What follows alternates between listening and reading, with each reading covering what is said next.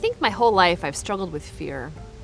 And it manifested itself in many different ways in my heart, mind, and soul over the years, but it was something that was very present to me. A lot of my fear came from my own story. It was a fear of facing my own story.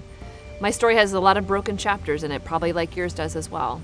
And some of the broken chapters have to do with me being adopted as an infant, and when I was a little bit older than that, as still a little girl, being sexually abused, and then having an addiction, a severe addiction after that. And for many years, my life was tremendously broken. And I entered religious life, and I thought that all those things would go away, but there was something in me, this deep fear, that if you saw the depths of my heart, if you saw who I really was, there's no way that you could love somebody like me.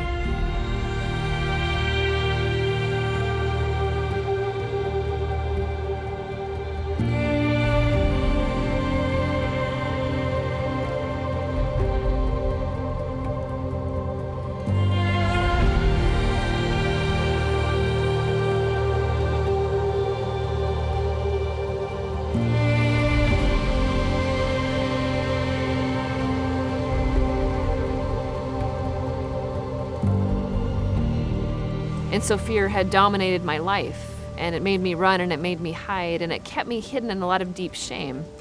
And even though I knew that I was made for something more, this overlying blanket of fear would kind of spread itself over my heart and in my life. But in my heart and my life, I knew that I didn't want to live like that.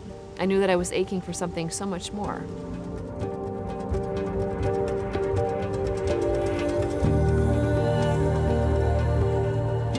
And I remember the day that my life changed, because it was well over 12 years ago, and I was sitting in adoration with the Lord, and I just said, I can't go on like this. There's something is not right. And I was so afraid to even admit that, but finally when I admitted it, something opened in my heart.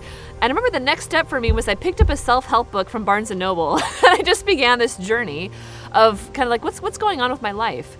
And it was really a journey of getting acquainted with my own story and telling my own story. From that point, it went from reading a book, a self-help book, to finally telling somebody the things that had happened to me.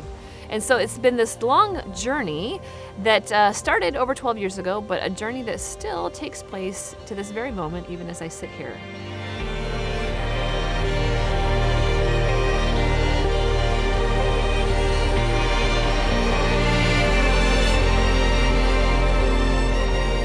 I wouldn't wish the sorrowful chapters of my story on anybody, but I wouldn't change them for anything. And when I experience fear, I allow God to come and encounter it, and speak the story, and speak the truth, and allow His love to come and find me. And that's really what we're all looking for.